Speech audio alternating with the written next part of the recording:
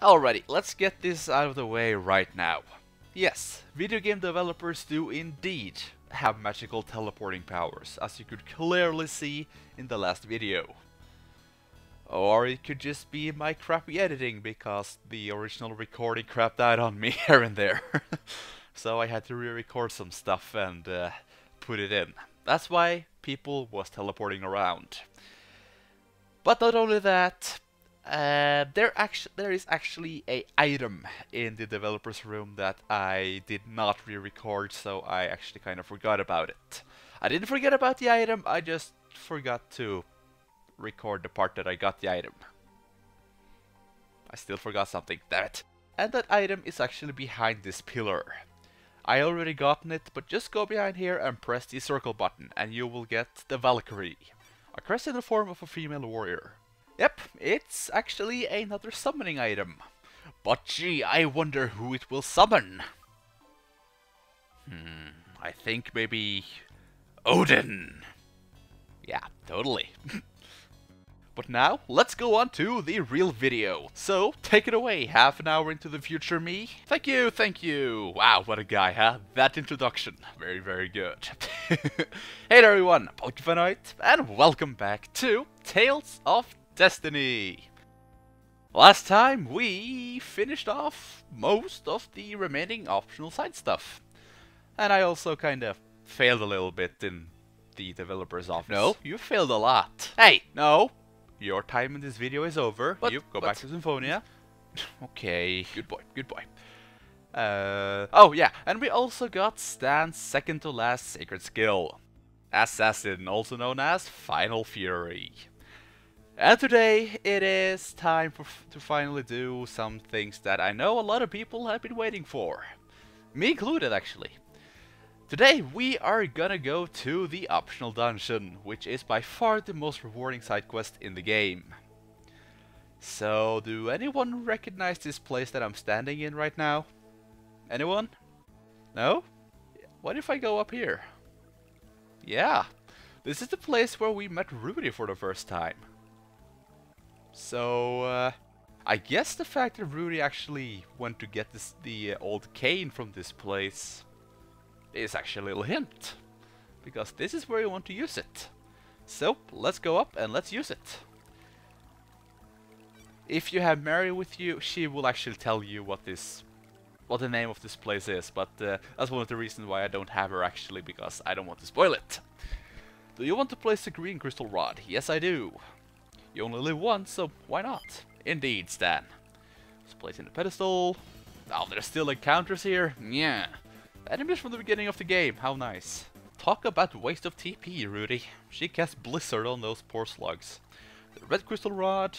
What the hell, let's do it. I agree with you, Stahn. And now, the final one. The blue crystal rod. What do I have got to lose? Actually, about an hour or so of your life, I will say. Yeah, it's a long dungeon. And very simple, it opened. And the music changed too. Okay. So, I guess we just have to go. Yeah, let's go. And welcome to the Tower of Druaga. Holy crap, Namco, you got way too much free time on your hands. Remember this place, Button Kaitos, where there was one floor out of the original arcade game? Well, in this game, it's a side quest, a optional dungeon. And there's 60 floors. Yeah, 60! And there's awesome loot to get too. Now, for those who haven't played the original Tower of Druaga, it's basically a puzzle game. You need to do special things for treasures and stuff to pop up. And it's the same here. You see, we have a treasure chest right there. On the first floor, the treasure chest is always there waiting for you.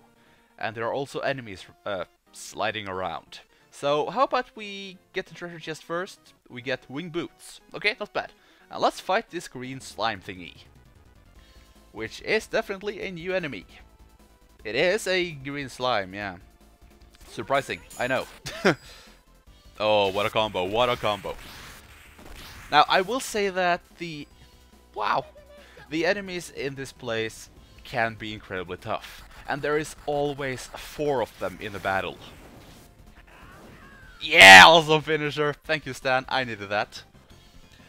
And as I said, it's a puzzle place. It's a puzzle dungeon, pretty much. And level up.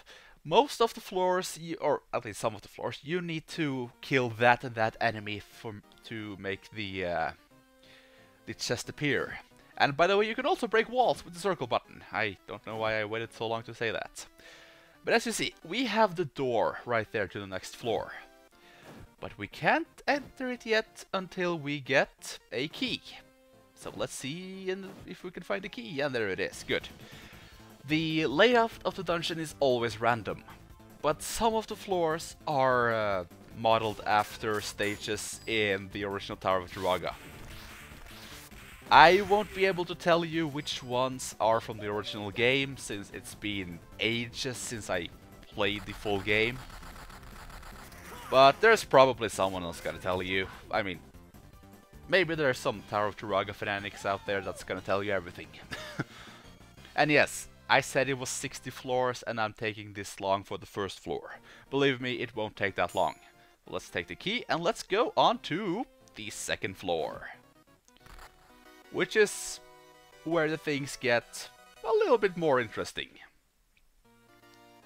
And I love the remade music, by the way, it's fantastic. So, to make the treasure chest appear on this floor, we want to kill at least 2 of the groups of black slimes here. There are 3 and we want to kill at least 2 of them. Black slimes, they are pretty much the same, except they're a little bit... They got a little bit more HP and they can hit a little bit harder. But hell, they're slimes. They can't really do much. The enemies will get tougher though, as higher you get. I mean, I don't think that's a huge surprise. I will recommend you to be around, well, 48 plus. At least on Stahn, when you enter this place for the first time. The enemies will be a bit tough, I'm not gonna lie. And yes, I will be cutting battles out now.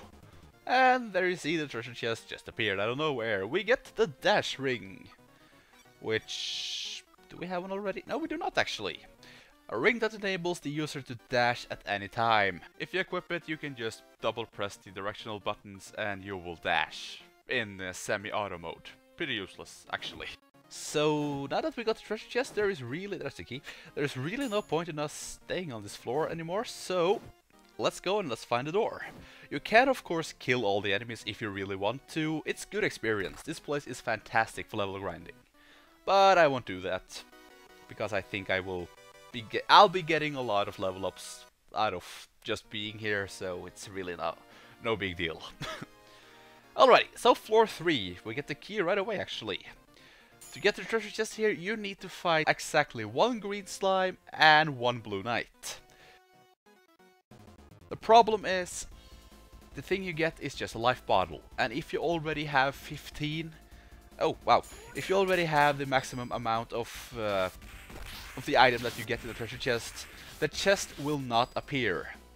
So the next chest will not appear for me because I already have 15 life bottles with me. So I think I'm just gonna skip now and after this battle and go straight to the next floor, since there's really no point in me staying on this one anymore. And the next floor we will get something better, I will say, at least. As I said though, the treasures or the loot you get on in this dungeon is fantastic. Most of it is actually the best equipment in the game.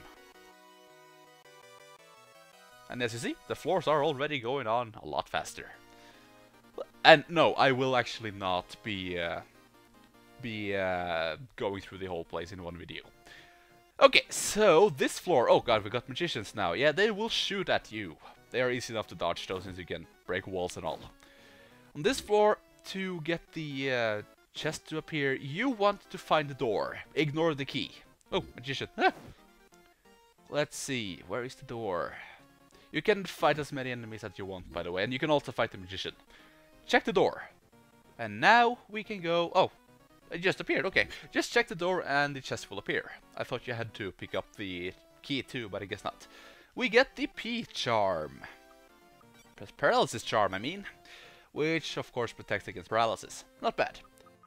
So, let's get the key, and you know what? I want to fight you. Just because you've been shooting at me for so long now. You must die. Mage. Oh, wow, they look interesting. Ow! Uh-oh. Ow! They can cast Cycle. Okay, this is gonna hurt a lot. They're mages after all. Go Stahn, go Stahn. No! Okay. This is gonna hurt. Come on. Kill him. Oh, okay, at least stop him. Whew, okay. Oh, they can teleport too. Cool. Let's see. Let's try Dissolve on him. Just because I can. Or not. Chelsea, can you do anything, please? Force arrow of his ass. Thank you. Oh, she killed him too. Awesome, Chelsea. Awesome. Ah, adorable. Yee. Oh, level up. Nice. That was probably Dymlos. Oh, it was Stahn actually. Cool. Okay, let's go to the door. Where was the door again? Can you move, slime? No? Ah! I don't really like it when the enemies are getting in your way on purpose. That happens a lot actually in this place. There we go. Okay, so for floor 5 is probably where things start to get interesting. Because on this one, you need to avoid the mage as like the plague. And you see there's more of them now. And then you actually want to go get into a battle. And get hit at least once. Yes, I am not even kidding. We want to get hit on purpose. There we go. And make sure that you do not... Okay, she heals those people. That's fine. You do not want to heal up after you get hit. That one time. So let's kill these guys off before we get healed. She is healing the other ones after the mage disaster, so that's not that bad. And now the chest should appear. Unless I did something wrong. Let's see. After the chest appears though, you are allowed to get hit by the mage, by the way. That's the key. Whoa! Okay, there's a lot of mages actually. Pick up the key, and where is the damn chest? Ugh. I am not taking my chances on this. Oh, that was not on purpose. I also forgot to mention, there's a chest. I also forgot to mention that you cannot run away from any battles in the tower. Anyway, let's see if I did this right. Yes, we get the white sword. Ow.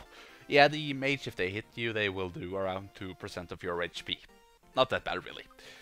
The white sword, a holy sword with a white blade. Cuts cleanly. As you see, it is amazing. It is a fantastic weapon for Mary, if you got her with you, but I don't, so I don't really care. But yeah, you can actually not run away from any battles in the tower. Which I don't really mind, really, since it's incredibly good experience. I also forgot to mention that if you actually get hit by a mage before the treasure chest pops up, you will get a kinda not worth it thing.